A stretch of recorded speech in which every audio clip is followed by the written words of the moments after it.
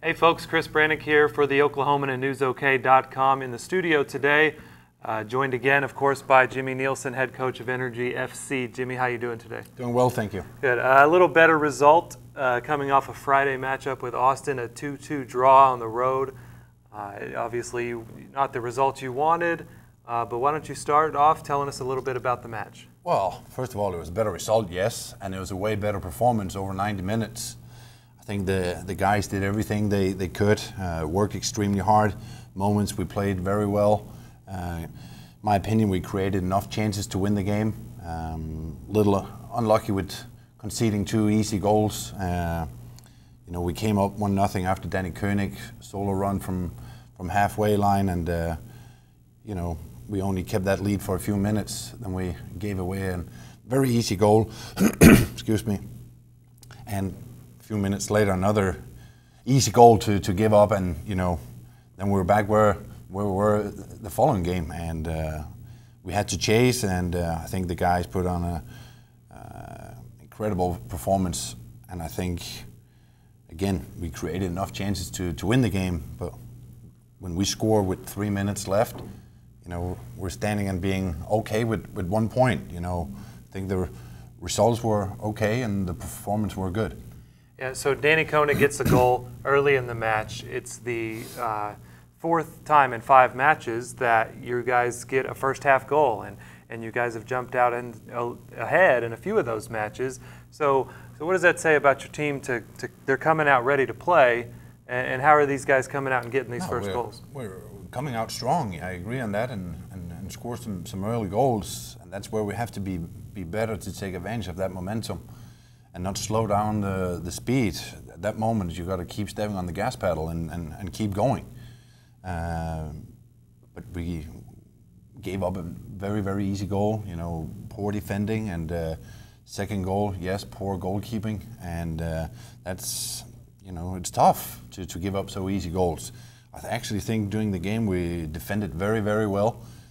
We didn't give up any chances. Actually, Austin only had 2 shots on goal, and that's the 2 goals they scored. And we hit the post, and unlucky in a few other situations. But again, I couldn't ask for more. They gave everything they had, and we were a little unlucky in a few situations. Yeah, and so down 2-1 at halftime in most of the second half.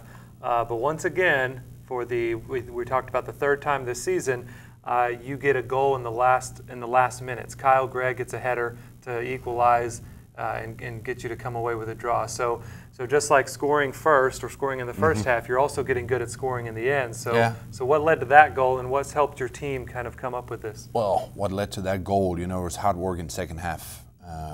Second half, my personal opinion, we were completely dominating. A lot of possession on their half. We had 2 or 3 very, very good chances to score earlier. We made a few substitutes in second half, and Harris, who just came on the field 30 seconds before, he had a great left-footed cross in the box and a fantastic header by Kyle Gregg, who came on 10 minutes before that. And we were very, very happy that we got that goal. But again, I'm a little greedy. I think we should have gotten a little bit more out of the performance we had. But I'd take 1 point. Yeah, so you get a point out of the deal, and we talked about this earlier in the season. You drew on the road with Tulsa, and so here's a couple of road matches. You're almost a quarter done with your season already, and you've got at least 1 point on the road. So is that something you can tell your guys to keep as a positive? Yeah, we beat Colorado away, where we scored the last minute. We only lost 1 game, and that was at home. Probably, with all the respect for St. Louis, the worst team we played so far. And we spoke about that last week. That's still annoying, that defeat, but I think we bounced back, and I saw a very, very good reaction from the guys against Austin. I'm happy with their performance, but again, okay result. Yeah. So you shift focus now, and you haven't actually, because you played on a Friday night, 1 extra day to prepare for a team that finally your opponent that you're familiar with. LA Galaxy 2 will be here on Saturday, a team you played 4 times last year. And so you know something about these guys. We're very familiar with their style of play, not so much who they're coming with. LA2, how many players are the first team taken or not? we'll see when we get here Saturday what kind of guys they're bringing. LA Galaxy found a good rhythm right now, had 3 good results and with 3 wins in the last 3 games. And yesterday when they played Vancouver, you know, Galaxy is a little different than the 2 other teams we just played, St. Louis and Austin, who's a very physical and hard-working teams.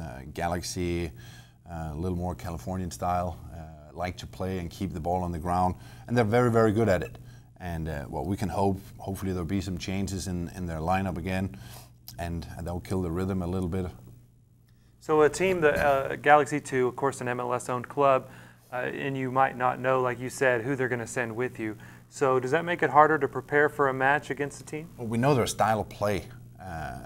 That's most important, and they have a few individual players we have to keep an eye on. You know, Mendola, who's been a fantastic player for LA Galaxy over the last 2 seasons, and he's sniffing around the first team. He was on the bench the day before with the first team, but got called back to LA2 the day after. He's a game changer for LA Galaxy, and of course we've got to keep an eye on he's on the roster or not.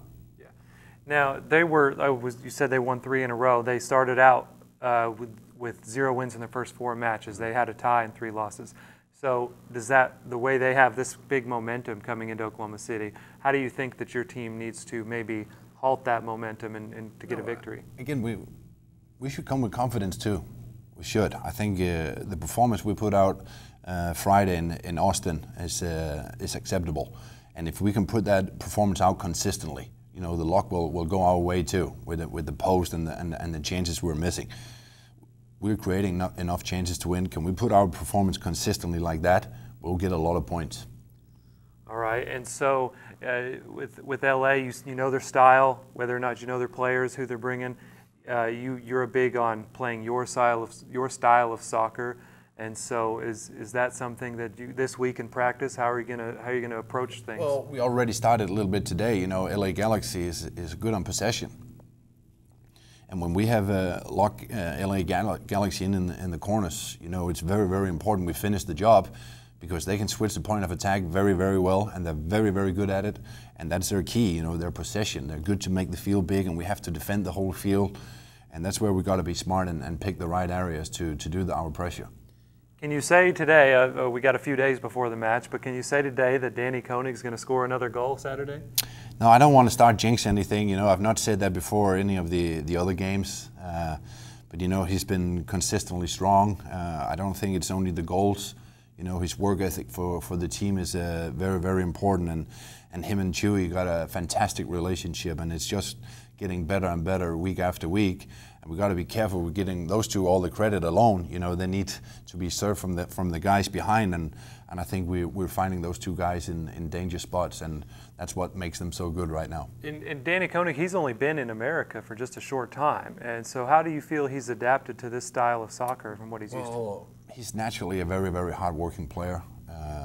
He can play very, very good games without scoring goals because of his work ethic. He's a 100% team player, and I think he's adapted extremely well to America. You know, he got his family over here, wife and 2 kids, and they're just enjoying themselves, and they're on a little adventure right now. Yeah. All right, so again, Oklahoma City Energy FC will take on LA Galaxy 2 a Saturday night at Taft Stadium, a 7 p.m. kickoff. Jimmy, thanks for joining us today. My pleasure.